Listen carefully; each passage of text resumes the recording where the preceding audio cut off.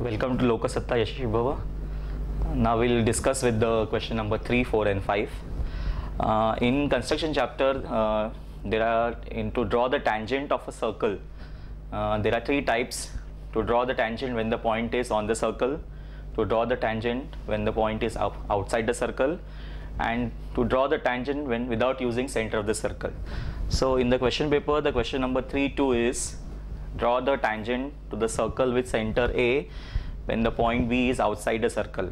Now when you are drawing the tangent to the circle when the point is outside, read the question very carefully. If the question is draw a tangent, that means you are expected to draw only one tangent. If the question is draw tangents, then the question is different. If the question is draw a tangent, then first you draw the circle with the given radius and then locate the point B. Suppose the distance is given is 7.2. Then you bisect the segment AB, and after bisecting it, draw a semicircle with AB as a diameter, and the intersection of this circle and the semicircle is your point P, and then you can draw a tangent. This is when you have to be expected to draw one tangent. If the question is draw tangents, then the same procedure. First draw the circle, then take a distance of 7.3 and locate point B, bisect segment AB and draw a complete circle. Now this circle will intersect the given circle in 2 points. Suppose we name as P and one is Q. So you will get 2 tangents, one is PB and one is BQ.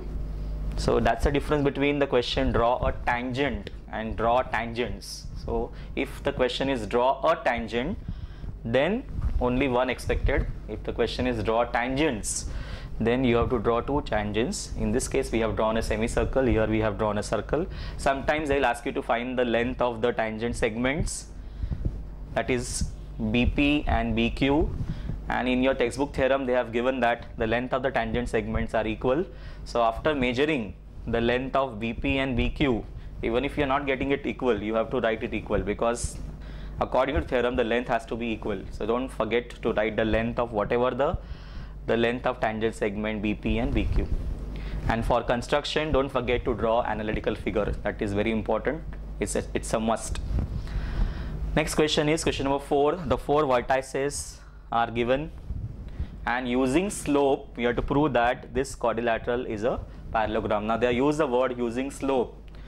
We can prove this quadrilateral as a parallelogram by using distance formula also, but we have to use slope concept, and that is why what we are going to do is, we know that if 2 lines are parallel, if their slopes are equal, so you have to find the slope of line AB and line BC. If their slopes will be equal, so the lines will become parallel. Similarly, find the slope of AB and find the slope of CD. Their slopes will be equal, so the lines are parallel, and if opposite sides are parallel, the quadrilateral is a parallelogram.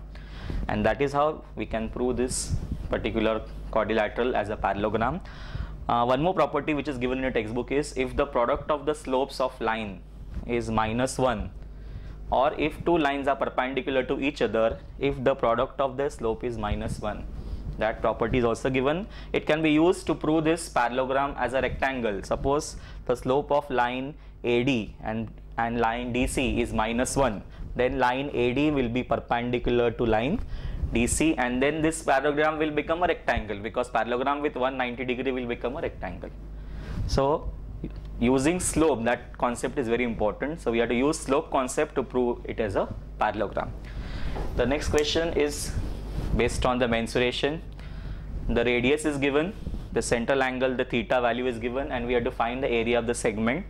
You can use direct formula of trigonometry, that is area of segment is r square into pi theta upon 360 minus sin theta upon 2. You should know the values of sine 30, 45, 60, 90, all these values you have learned from your standard 9 textbook.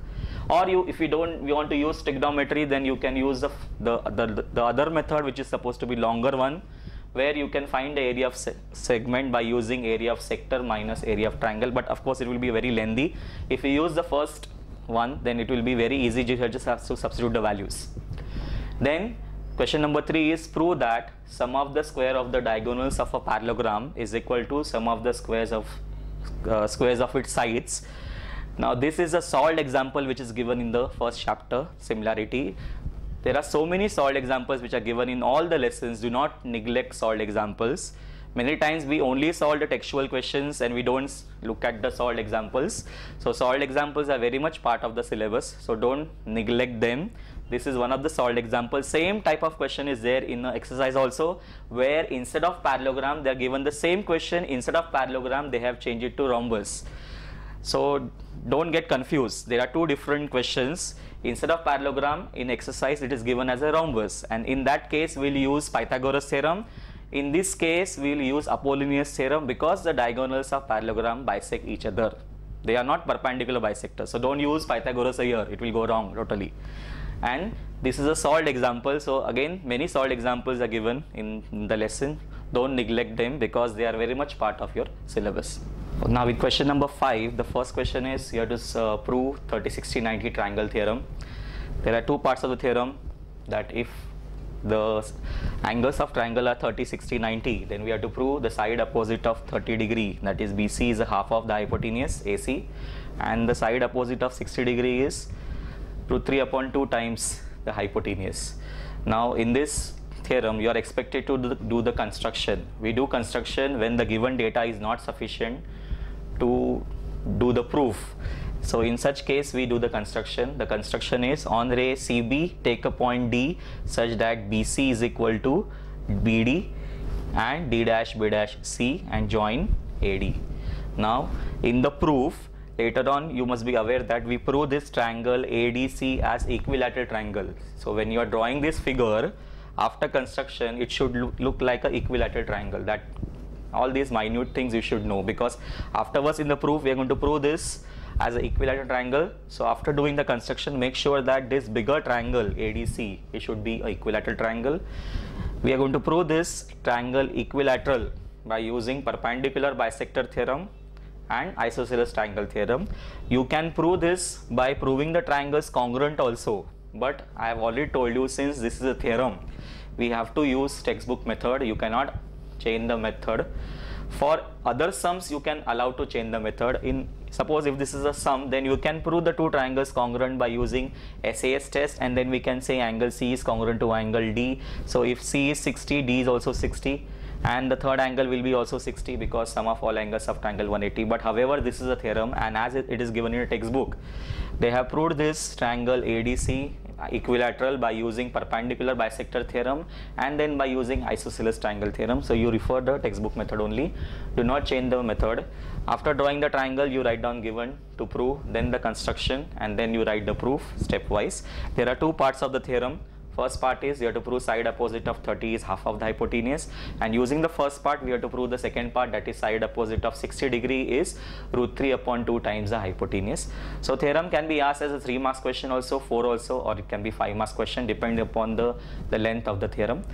The next question is the new part which is given in your syllabus, that is the construction of similar triangles. This is a new part which is introduced.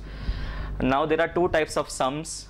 In the first type, the two triangles which are similar, they don't have anything common in between. For example, triangle ABC is similar to triangle PQR, so there is nothing is common between them.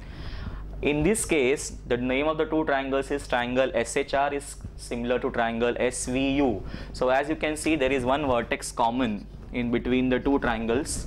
So in such case, we cannot draw two different triangles which are similar. If the two triangles which are given, they don't have anything common between them, then we can draw two different similar triangles. But in this case, since they have one vertex common, then we cannot draw two similar triangles. So how to deal with this particular sum? Now in this case, first we will construct this triangle SHR. Now first triangle SHR, the length of 3 sides are given. Now you must be wondering which sides to be drawn first or which sides to be taken as a base. So you see the ratio which is given to you. In the ratio, whichever side belongs to the triangle SHR, that side you will draw as a base. So you can see SH which is given over here. SV is not there. So SH, which is 4.5, you will first draw SH. Then using rounder, take a radius of 5.8, cut the arc, and radius of 5.2, cut another arc, and you complete the triangle SHR first by SSS construction. Then which vertex is common? S is common. So at S, keep the rounder and draw any one acute angle. Suppose I have drawn the angle of 40 degree. So draw any acute angle, step number 2. After drawing this particular ray, in the ratio, the bigger number is 5. So this particular ray you divide into 5 equal parts. In the ratio, again you see which is the bigger number. So according to that, divide this particular ray into 5 equal parts. After drawing, and name them as S1, S2, S3, S4, S5. Now what to join? SH is 3 part. So we can see SH is 3. So from S3 you draw the line and join it. Join S3 and H. Why? Because SH is 3 parts. So this is SH is 3 parts. Then at S5, using rounder, draw angle congruent to angle. We have done this in basic construction. So this angle over here should be equal to this angle, so that we get line parallel. S3H and S5V. The two lines should be parallel to each other. So these two lines should be parallel. And which point is over here? As in ratio, you have SH upon SV. It means that SHV will be collinear. These points are collinear. S dash, H dash, V. So this point is your point V. So don't get confused which point is over here. Since SH upon SV is given, that means point S, H, V are collinear. So this is your point V. Now after locating point V, you have to draw angle congruent to angle by using rounder. So this angle should be congruent to this angle. So draw it over here and then draw this line and locate point U. This is how we got two triangles which are similar to each other. And don't forget, for 4 marks question or 3 marks question or 5 marks question, don't forget to draw the analytical figure. As far as HOTS questions are concerned, there are ample of HOTS questions are given behind the textbook. First, be thorough with the textual HOTS question. Then you can refer some other old textbooks of SSC board from your school for additional practice of HOTS question. But don't get scared of HOTS question. First, you have to be thorough with the textbook. Make sure, excluding HOTS, whatever the questions are asked in the textbook, you are thorough with them. Many times students pay attention only on HOTS question and then they end up doing mistake in easy questions, which are question number 1 and 2. You should not lose marks in question number 1, 2, 3, 4. And then only once you're thorough with the textbook HOTS question, then you can practice the questions which are not there in textbooks, which can be asked outside questions. You can refer the old textbooks for it, and you can get some additional material from the school. You can take the help of your teachers and prepare for HOT questions also.